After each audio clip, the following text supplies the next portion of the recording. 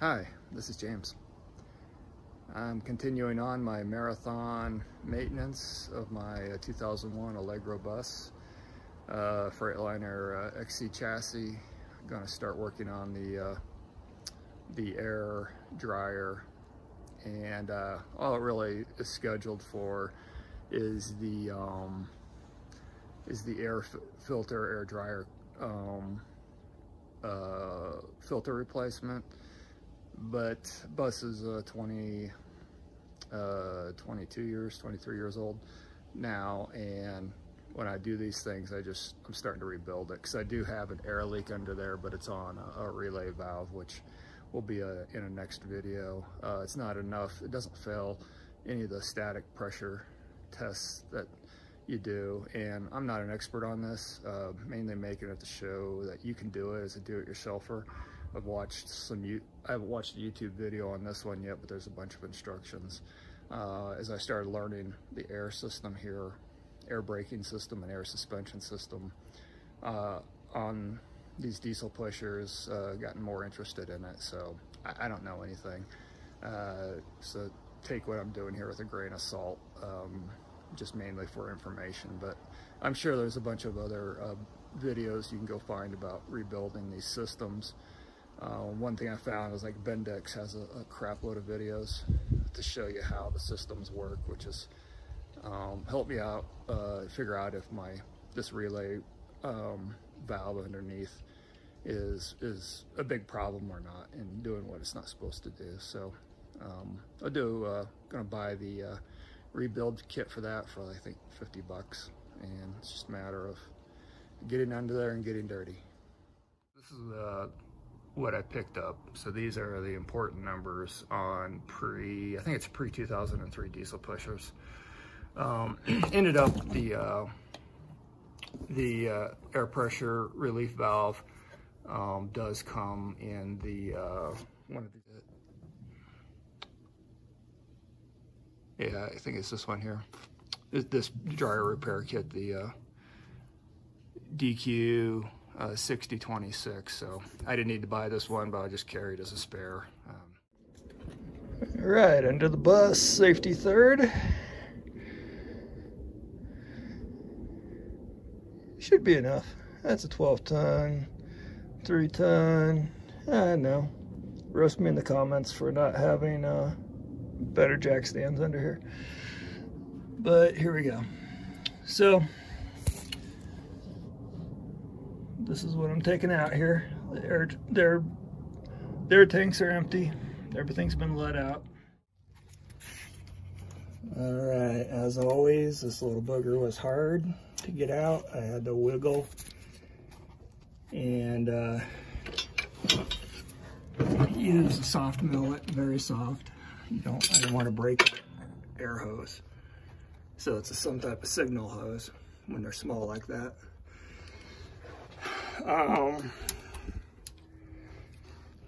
This is the supply line coming out. Pretty easy to come off. I think it was a 24. Here's coming in from the governor and air pump on the motor. That's the motor on top. That's 26. I think this is either a 13 or 15 millimeter bolt. And then undoing the strap, almost done. So I'm going to finish taking that off, and then the whole unit will drop out and we'll put it on the bench. All right, I'm going to degrease this guy.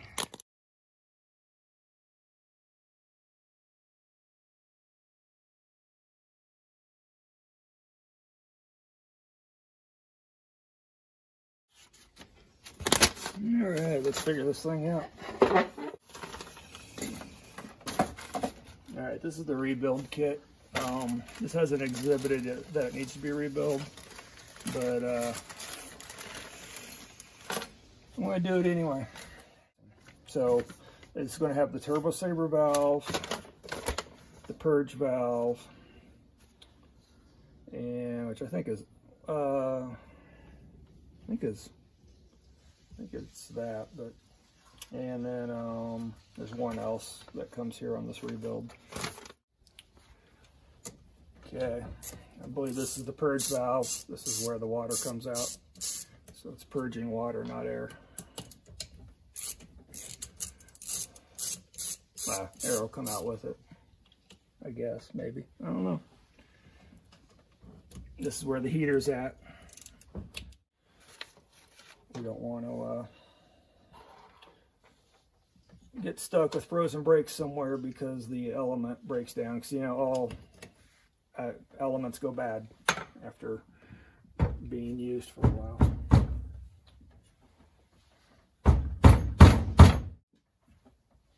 So I don't want to break it, but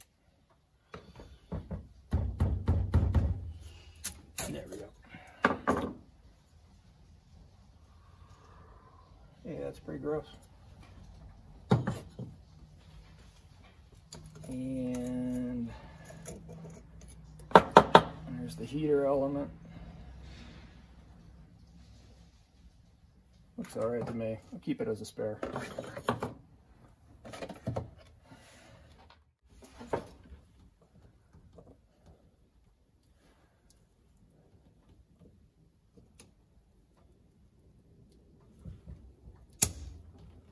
Yeah. And there's another one in there, so if I lose this and it goes flying across the room like what usually happens to me, it's not the end of the world. So I'm just cleaning it out. I'm not going to use any solvent.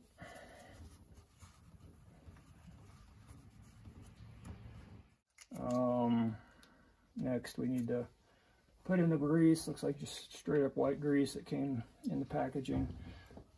This is the piston area of it. I went ahead and put the O-rings on. The piston is right here, and air pressure pushes it down and pushes the water out through the valve down below. With this grease, it's okay to be more. All right, nice and solid in there. New snap ring. By conductive grease, so this came with it, and looks like there was some on here, and it's going to go in there, so I better clean that up now that I look at it. All right, put the grease on there. It's going to go, this little guy's going in that pocket there. There we go.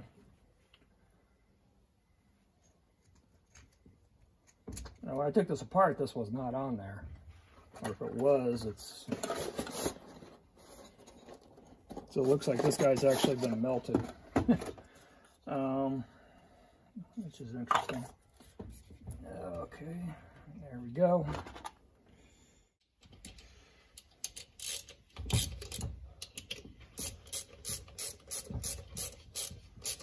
Next thing we have to do, unfortunately, is where I have to bring in splice in the connector. I always hate putting splices in. It's going to be hanging under there in water, but I do have waterproof ones. I'll show you how I'm doing that. So the heater unit that I just threw in there, that's DQ 6013. That's about 70 bucks. All right, next part is to work on the one-way check valve in here. So this says determine the dryer outlet line. So that's this one here, because this one down here, let's see, was coming from the motor, from the motor area, and this also has the Schrader valve for. So it's this guy here that we're going to take this guy out. A couple things here. Got to remember where this is clocked to. Clock like a old analog clock that goes around. So you know, we're, what we say, maybe the 4 or 5 o'clock area of the clock. 5. It's pretty close. So it needs to be in that area to line back up. So when I put it back together, I want it basically, you know, being at this angle here. Size I need, because this looks pretty big. And that's a whopping 39 millimeters. So here's what I had to use. Not my favorite pipe wrench because it left marks on it. Hammer, and then it started turning after it broke the seal. That kind of sucked, but All right, a little bit of work, but it's easy. We're going to replace the innards in there, basically. Spraying this, and I think that. And inside this, so this is where the air comes out to everything else. So, you know, it comes in over here, filtered, dried. Water comes out there, discharge there. And so I want to make sure this is clean. I don't want anything getting up in there. So I'm going to plug it with my finger and blow it out. All right, so there we go. Old one out, new one's in. Blew that out. I'll blow it out one more time. So you can see the spring was getting a little weak. Other than that, everything else looked good, but the spring, should have showed you before I put it all back together. Bet you thought I had to remove that. I didn't. All right. Don't have any tape or any foreign particles going in. This is after stuff's been filtered. So anytime you're putting air and putting Teflon tape on your airlines, remember, you don't want any of that crap going anywhere else and causing exhaust valves to get stuck open and ruin your day on the side of the road. All right, got to clock back to where I think it needs to be. Actually, a little forward, backwards of where it needs to be. So when I go back under, if I have to move it that way, I'm okay. I always hate reversing on Teflon threading if I can help it. All right, next we're on to the turbo saver, which should be on the inlet. Drain all air from vehicle, loose. All right, we got the filter cartridge off. Now the coalescing cartridge, this is the one. It comes in the filter kit too, but that's what makes the magic happen of getting, ooh, look at that. I'll show it compared to the new one. Do this. I think it wants me to get down there. So it's a little dirty down there. It looks like a turbo pop-off valve. Looks like a pop-off valve in there. Wow. Okay, I think we're going to have to come in from this side here. And basically what I'm seeing is this and this. So we must be going after that. And then an O-ring somewhere. So I do have to take this off. So again, clocking on the valves. This one's pretty straightforward, 6 o'clock. And so this is the inlet from the motor area. And that's what I'm going for there. Sorry, I can't make it really focus that well. New tool time. Look at that long sucker. I've gone 41 years of spinning wrenches on my own car and vehicles without needing this guy, but I got to be able to get all the way down in there to grab onto that guy.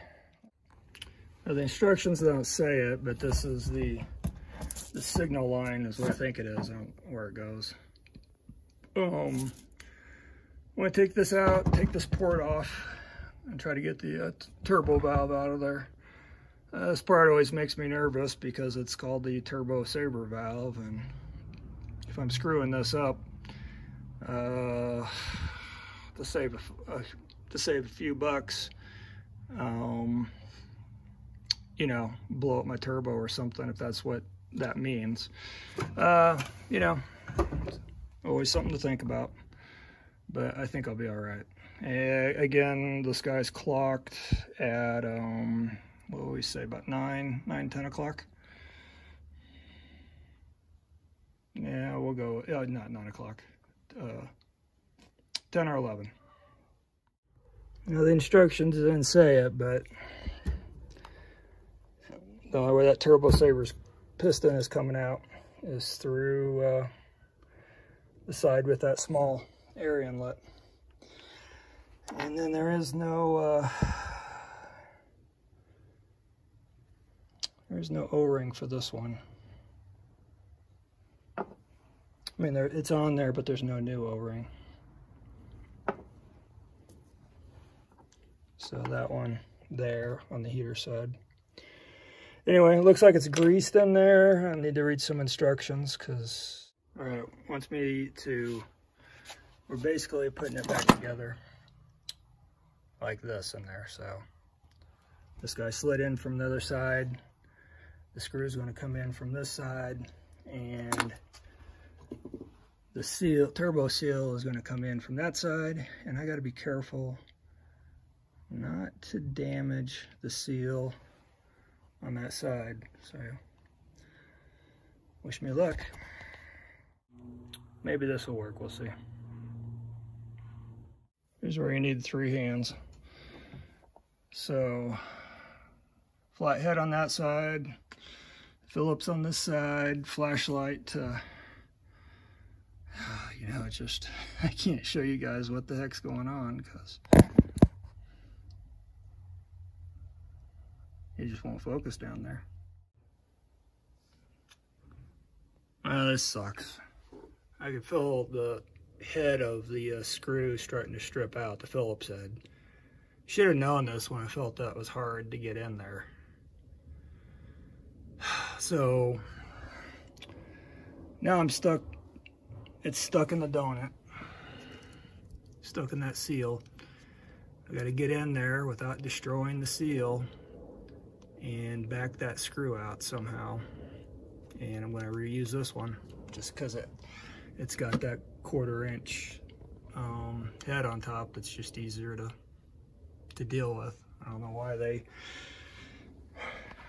gave that one. I should have given instructions about presetting it so you can get the threads in there. Moving right along, back together. That's where the turbo saver valve came out. This is the inlet side. Clock to the right spot. Hey, you can finally see down there. There you can see the black stuff is the piston that goes in and out, and then the seal. So I think we're good. Next is this thing, I forget what it's called. You can see the difference. This is the one that extracts out the water. Just need to put the O-ring on, slip it in there. Then the new filter goes on, and then I started looking through here, and you know, so this one's extra, so it was right. You know, they did not have the gasket installed between there. I already used one that came in part of the other kit, so I'll just save this along with a couple other items. And they did give me new bolts and a new plate here, probably because it rusts out. So since they gave it to me, I'm just going to go ahead and use it.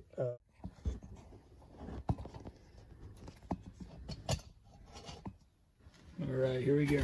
Finished up. The dryer repair kit. This is with the big filter on it and the desiccant DQ 6026. Got the new, looks like a blow-off valve. I forgot what it's called. It's air relief valve. You know, it's the big sound that gets made when everything's up to pressure. Now I got to put this guy back together here, and basically just using some waterproof connectors. Pretty simple.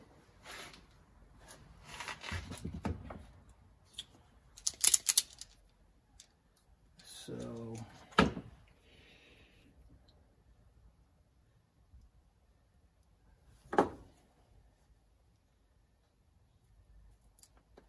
it's ready to go back under the bus after I clip this on. Everything's back together. It's actually not too bad.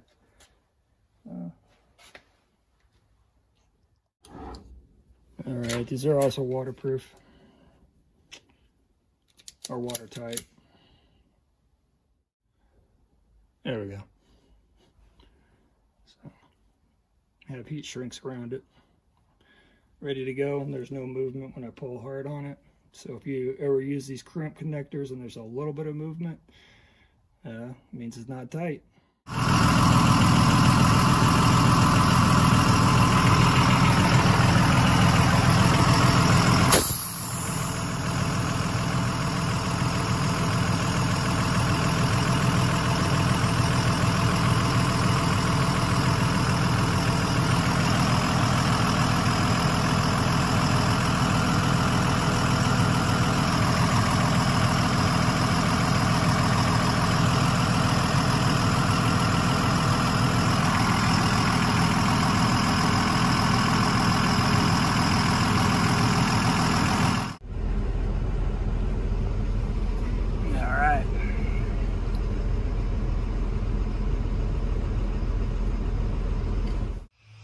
No leaks that I can tell.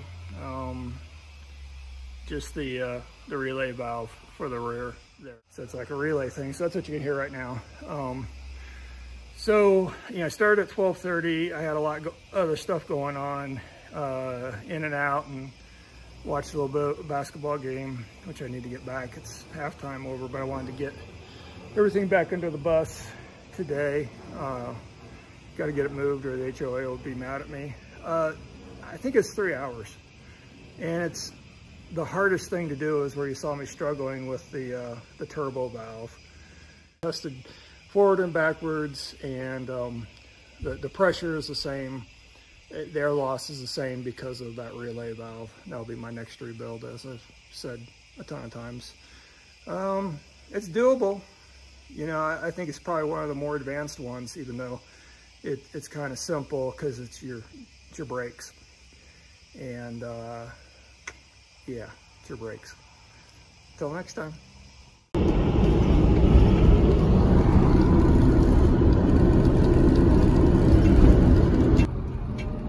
Alright, complete stop.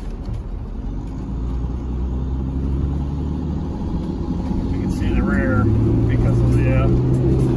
because of the leaking relay valve. Small pressure difference there.